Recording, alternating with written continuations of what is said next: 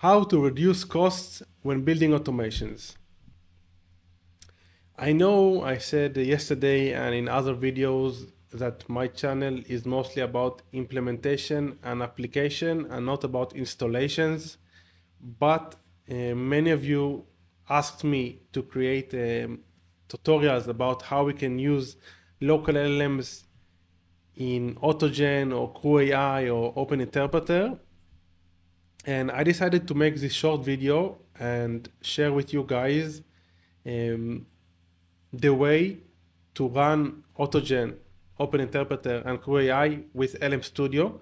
I decided it is also relevant for me because last month my OpenAI API bills were pretty high, and I realized that when I'm just testing and messing around with different tools, it's not necessary to use the OpenAI API calls because it is more expensive. So I can obviously choose to use like different models by OpenAI or these local alternatives.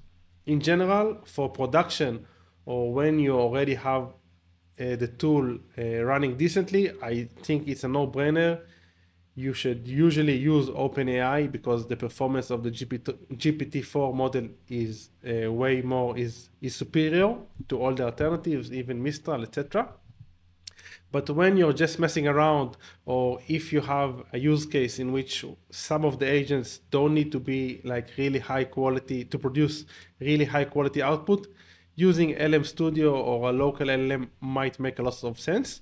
So let's get started. First thing you have to do is install LM Studio.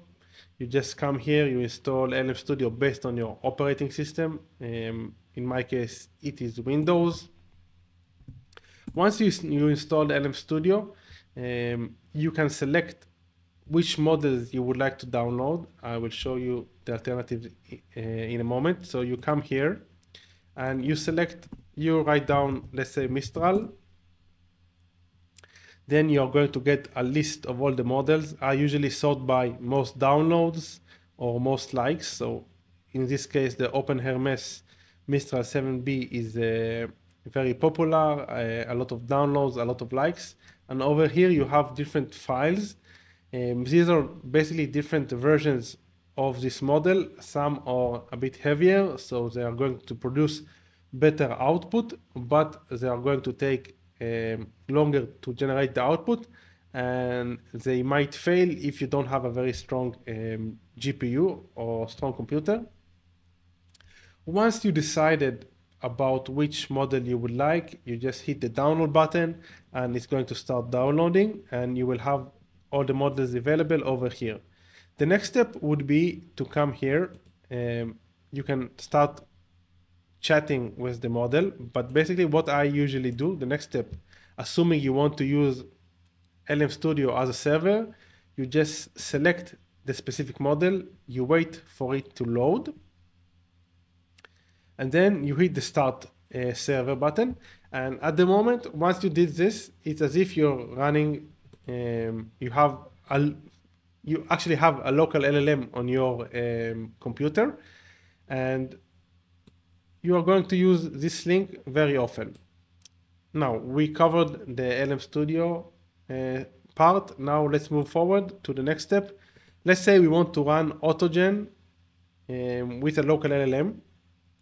So assuming we want to run Autogen Studio, I created a video about this yesterday.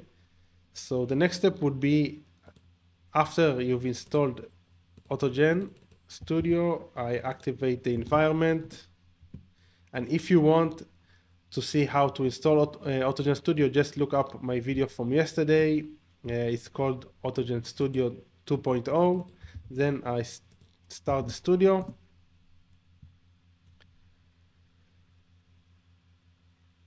It's going to start in a moment. I will open it in my Chrome browser.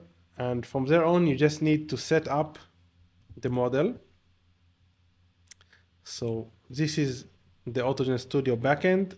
We have the skills section, the agent section, and the workflow section. What you do, you come here, you select models, new model, then you assign a name. You don't need to write an API key, so you just do two quotation marks, and then you just copy the base URL. Here's an example. So I call this a local model, two quotation marks, and this is the link that you need to copy. I will leave this in the video description, and then you save. And once you have this server running and you set up the model over here, you can use Autogen Studio with your local LLM. So let's say I want to create in this case, for the sake of the example, I already created a new agent. It's an agent that I also used yesterday. But in opposing to yesterday, in which I used GPT-4 for this agent, I just added the local model. So basically you come here and you have all the models, all the alternatives that you have available here in the model section, you have over here. So in this case, I added the local model, I hit the OK button, and as soon as I create a workflow, and when this specific agent is being called, it is going to utilize this specific model from LM Studio. Now, this is very helpful. Let's say you have a very strong GPU and you don't want to use OpenAI. You can download a specific model. Let's say you want to code something. So you can download a specific model that can be pretty heavy, a coding related model like Code Wizard. And if you have an agent that is supposed to do like only development work or planning of code or criticizing code, you can assign to this agent only this specific model, which is very productive and successful with code related tasks. So this is mainly relevant if you have like a good GPU, but this is a nuance that you should be aware of. If you have a good GPU and you want to assign specific models to specific agents, that could be cool. Although most of the use cases that I've seen, people are just using generic, mostly Mistral models, but I'm just sharing with you so you know. So we got this covered. This is how you run Autogen Studio with a local LLM. Here again is the screenshot. Next, Open Interpreter. So for those of you who don't know Open Interpreter, I covered Open Interpreter in a few of my videos in the channel. At the moment, this is the framework that I like the most. It constantly over delivers, and I find it to be like the most powerful and relevant framework. In opposing to CrewAI and Autogen, which I love, I wasn't able to use them for very sophisticated use cases yet. Might be limitations of the LLM, limitations of the framework, and it is also very likely that it is limitations of my knowledge. But in opposing to them, Open Interpreter is really helpful. You can do a lot of stuff using Open Interpreter. You can analyze files locally. You can run automations. It is a very powerful tool. Check out my other videos about Open Interpreter. Anyway, long story short, if you want to run Open Interpreter with LM Studio, you just start LM Studio like we did over here. You open the server, and Open Interpreter can be used using Python or using via the command line. So let's open it via the command line. You pip install interpreter. That's all you have to do in order to install Open Interpreter. And then instead of running like setting an API key and then running interpreter, this is how you would use Open Interpreter if you would like to use OpenAI. Instead, you just copy this Open Interpreter -- local, and it is going to open Open Interpreter. And since you added this -- local, it is going to use the local LLM that is being served via LM Studio. Let's see what was the issue. So it has to be -- local. Not only one dash, two dashes. Let me change this because I want to upload this afterwards to the video description. And I want you guys not to encounter any issues. Interpreter, what is the issue? interpreter. Let's see. Pip install. It worked before, so it's very interesting. Interpreter, ignore invalid distribution. Let me see if there is something that I need to close. Let's close this conda environment, although it's not related.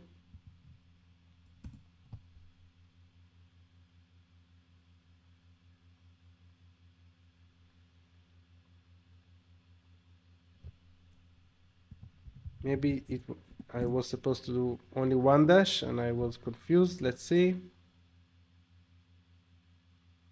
Our argument C context invalid in value.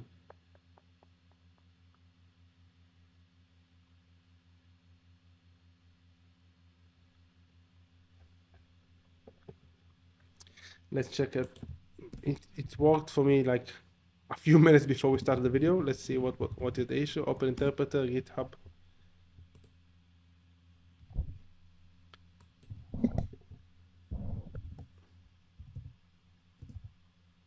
Okay, open interpreter. Yes, it's dash local. So this is supposed to work. Not sure why it doesn't work. Let's see. Let's stop the server. Let's restart the server again.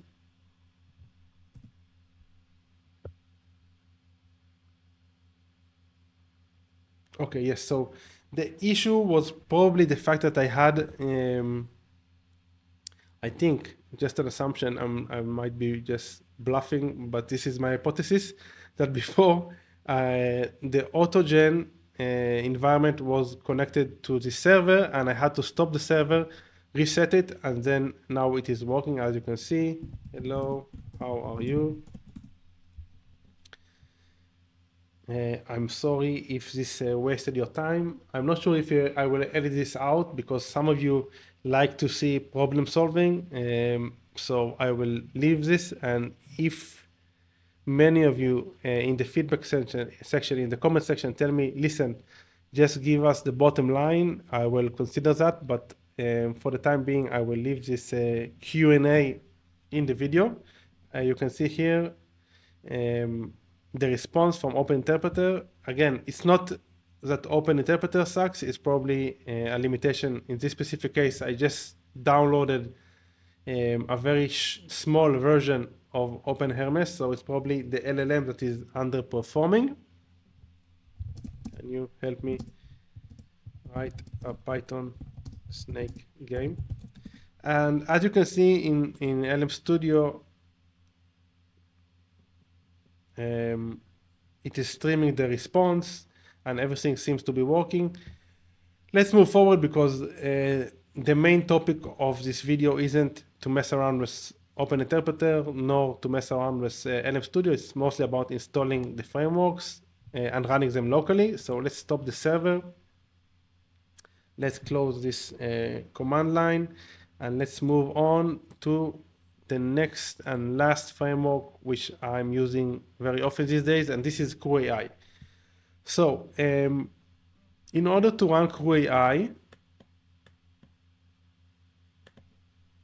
you have here the documentation. Basically what you have to do, it's pretty simple. You can add this line to your main code, because basically we are using a LangChain extension or library, which is importing chat OpenAI. And this is basically allows you, as you know, CrewAI utilizes a lot of LangChain functions. And this allows you to just call a specific server as if it was OpenAI. So in this case, you just add this on top of your file, and next step would be to create this lines of code. You close them like this. So you assign the LM Studio, chat OpenAI, then OpenAI API base URL.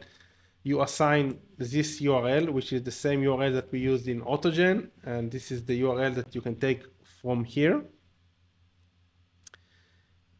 from LM Studio. And basically, after you set up this, you can assign this LLM to any agent in the crew that you would like. So it's pretty straightforward.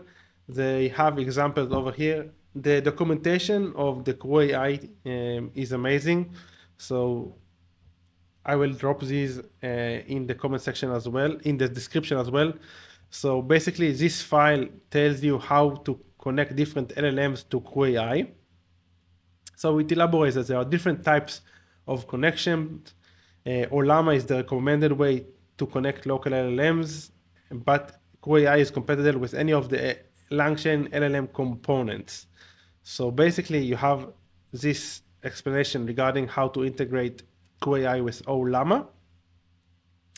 But if you don't have Ollama, you can use OpenAI API compatible endpoints. So basically using the OpenAI API based URL. And here is an example. You can see here they are setting up the default LLM. In your case, you can call it LM Studio, like I had here. And here they are creating an agent and assigning them with the LLM. So example agent, his role is the example agent. The goal is to show how to assign a custom configured LLM. The backstory, you hang out in the docs section of GitHub repos. This is actually pretty funny. And then you assign the LLM.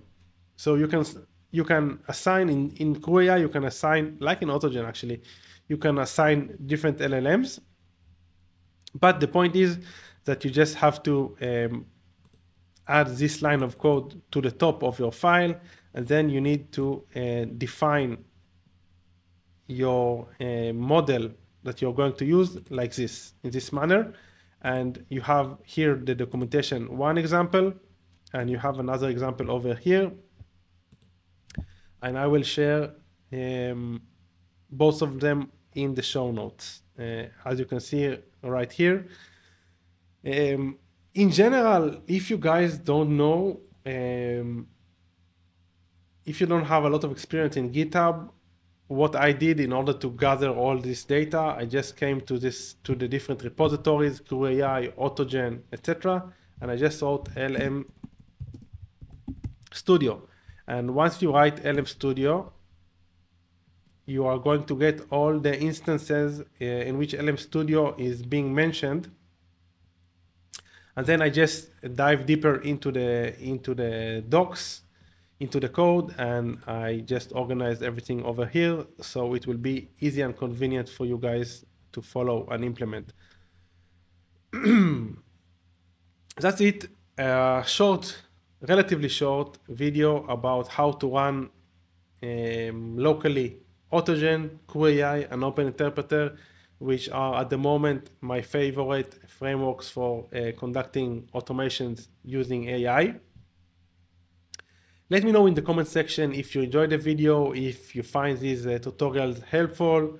There are also other YouTubers that are doing these tutorials, and I guess they might be doing these installation tutorials better than I do, because I'm not that interested in the technical aspect of the installation. I'm more interested in automating business and marketing initiatives. Anyway, let me know what you thought about the video.